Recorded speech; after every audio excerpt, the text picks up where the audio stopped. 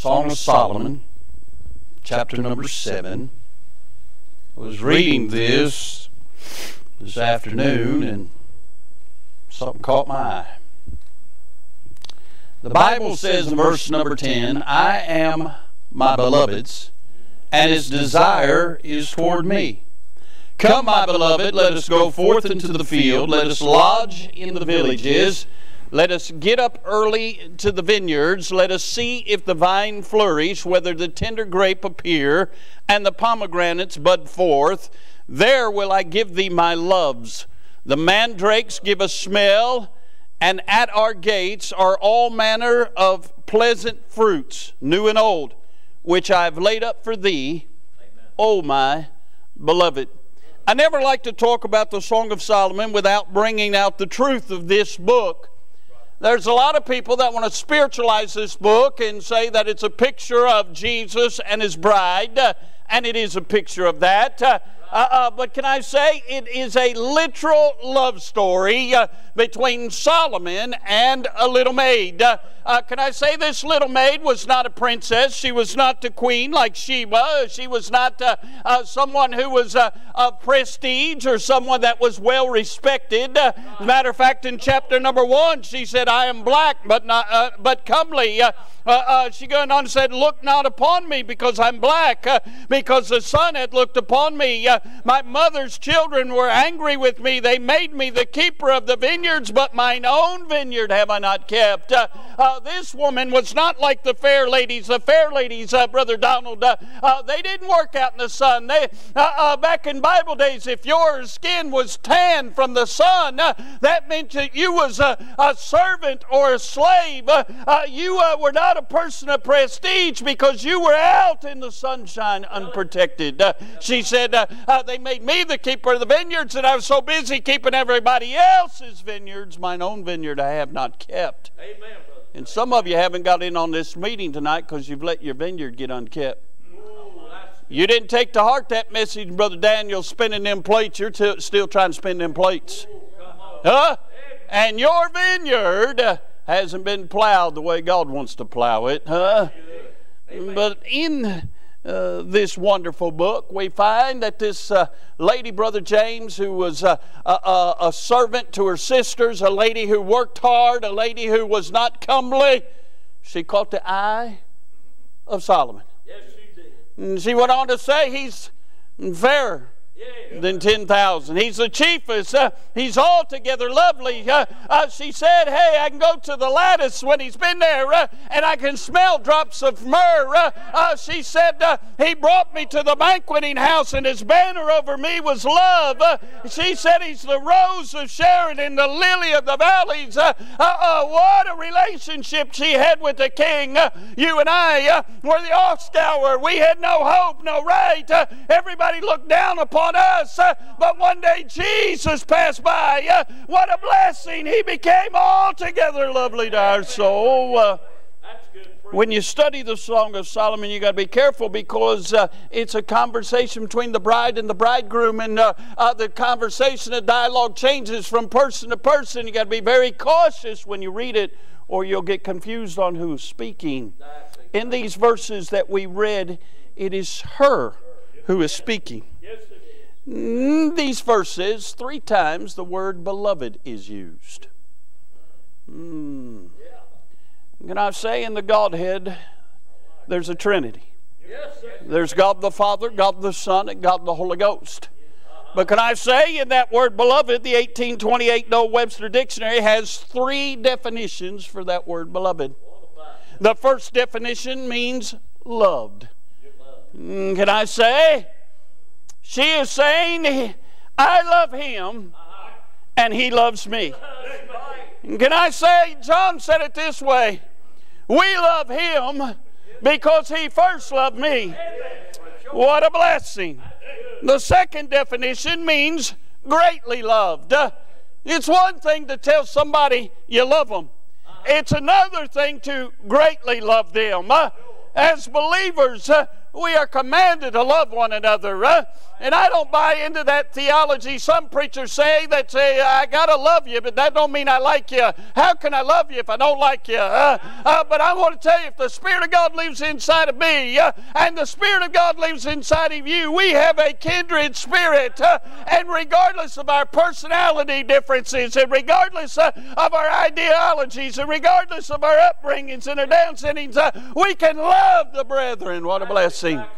But it's different to deeply and dearly love somebody. I love you all, but I love Miss Annette in a whole different way than I love you. And can I say, I love you and you love me. I don't know why, but you do. But it's a different love we have to Him. I dearly love Him because He dearly loved me. Brother Brian, when you was that old bike rider, that old dope doer, that drunk, that wicked fella that you was, Jesus dearly loved you. Came to where you was. Allowed you to go down to homecoming down there in North Carolina and hear the Word of God and got gloriously born again. Hey, and now you dearly love Him because He dearly loved you. He gave His life for you, and now you're living your life for Him. Was dearly loved. Oh, Phil, your foul mouth, sorry, no good country boy was a welder, chewing tobacco, spitting, and spewing out venom of your mouth. But one day you found out Jesus dearly loved you, and you got born again, and now you dearly love Him. You can't even sing a song without bragging on Him, huh? She said, my beloved. She said, I love Him. She said, let me back up. I dearly love Him. But then that word also means this. It's dear to the heart. I not only dearly love Him and greatly love Him, but He's dear to my heart.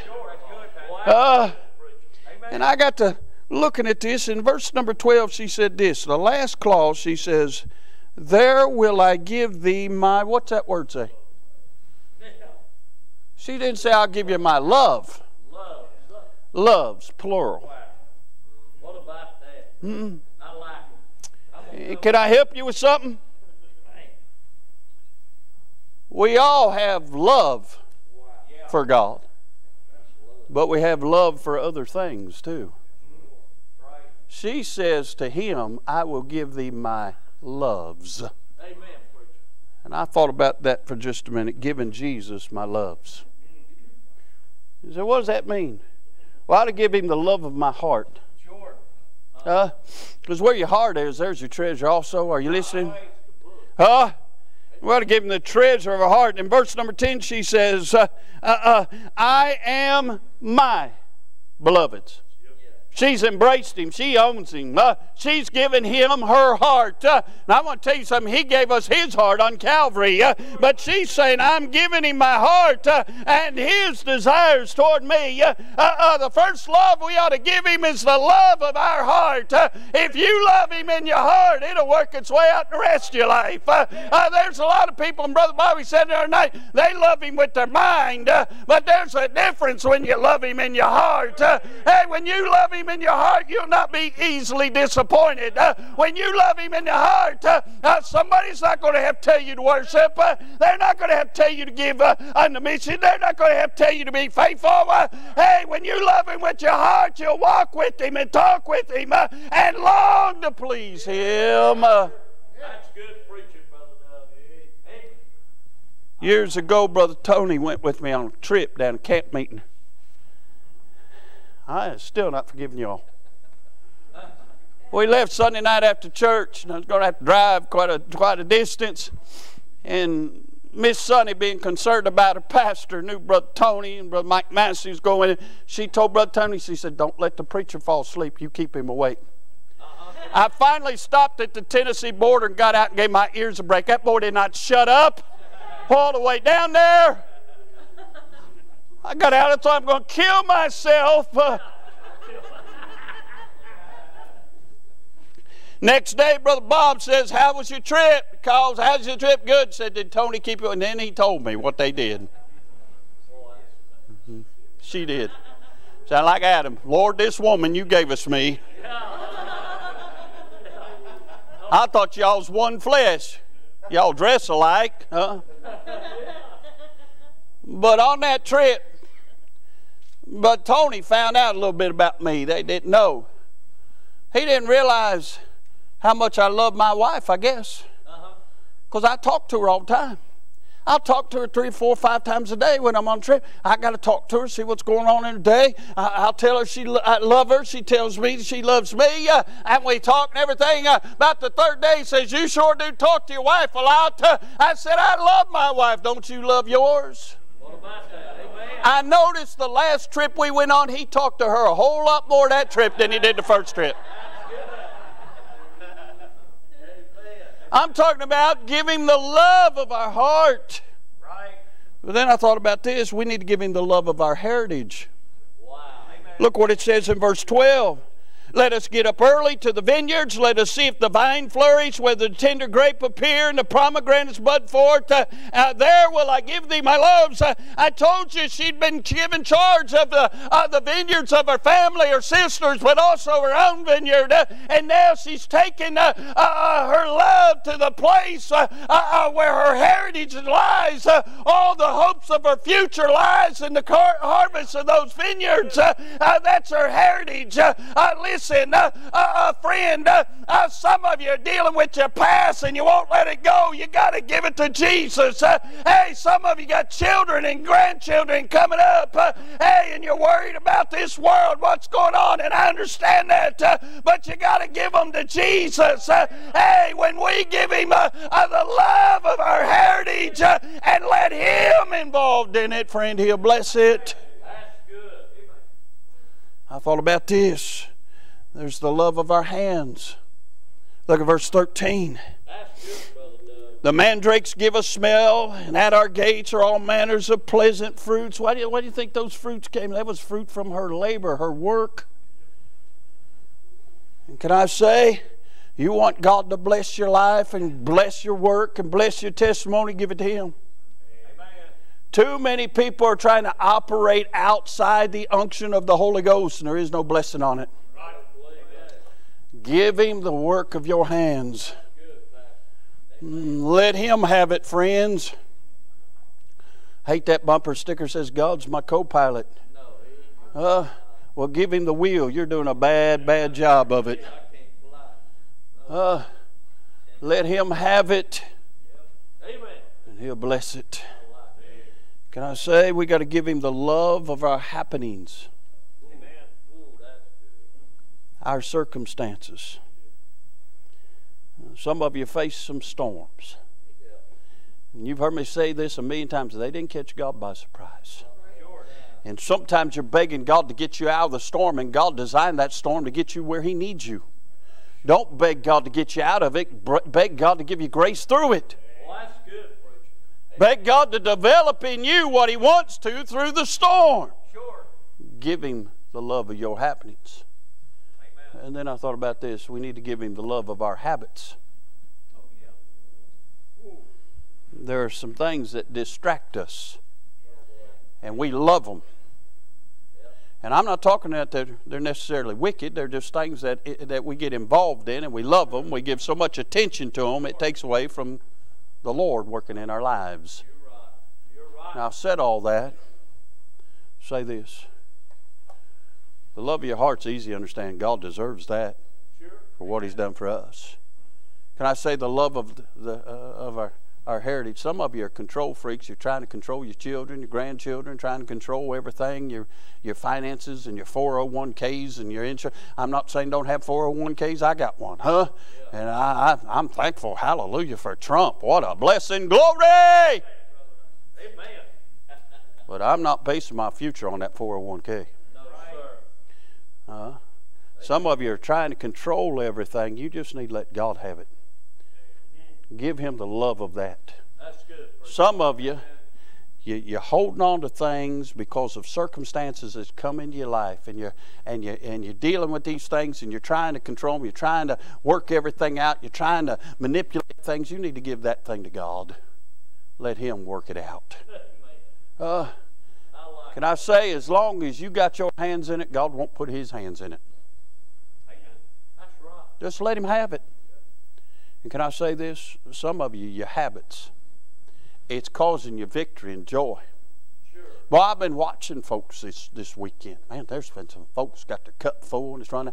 Chief told me his cup got full, was running over in the saucer, and running over all that. I mean, and I've been watching folks. There's been some folks got some help, some folks got joy. I've seen some come in and you just look like you're carrying the weight of the world, but when you go out, you got a smile and you got just that weight's been lifted. I've seen some folks get some help, but I've seen some of you. You look the same way that you did when you showed up Friday night. Because you've been distracted by something that you just love it. I don't care what it is. If it's robbing you from God's blessings, you don't need it.